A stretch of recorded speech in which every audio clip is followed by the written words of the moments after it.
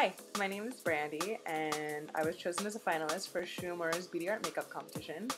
I am really excited to share with you the look that I created based on Cherry Blossom Beauty.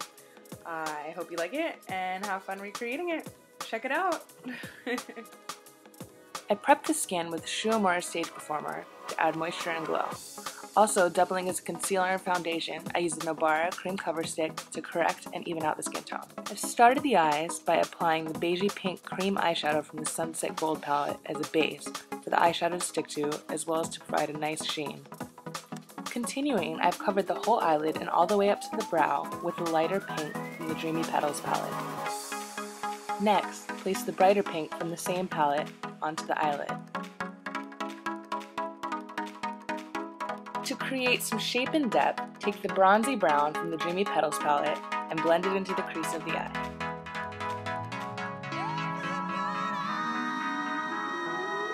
When you've finished, move on with the same color to the lash line.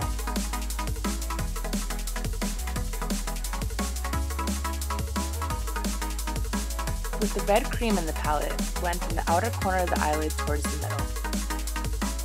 Layered on top of the other eyeshadows already on the eye, this comes out as a nice springy hot pink. Using the beautiful gold in the palette, blend from the center of the eyelid where the pink stops towards the inner corner of the eye. This does a great job of replicating the nice yellow found in the center of a lot of cherry blossoms.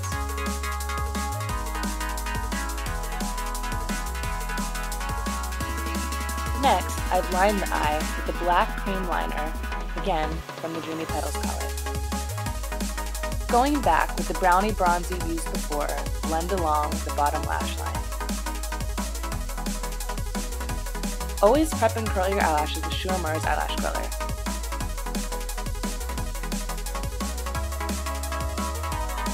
Apply Shu Uemura's Ultimate Expression Mascara to your freshly curled lashes to add length and volume.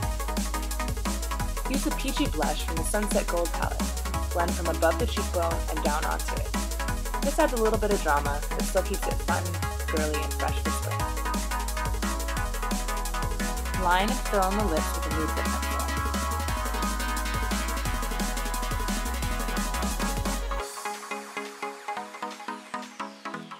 Paint on your lipstick using the peachy pink color from Shu Uemura's Sakura collection. Finish lips by painting on Gloss Unlimited to add a lasting shine.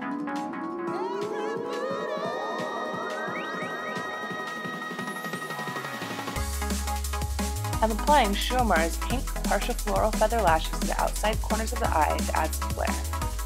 To apply your lashes, use a small amount of Shu's eyelash adhesive on the eyelash strip, wait a few seconds for it to get tacky, and press it up against the eyelash line where you want to place it. You have a few seconds to get it right before it dries. You can even use the eyelash curler to pinch your eyelashes and the falsies together for a lasting effect. Finally, for some creativity and fun, I've decided to recreate cherry blossom branches on the face. Done so by using various shades of pink pencils, as well as cream-based eyeliners to paint on and draw on the look.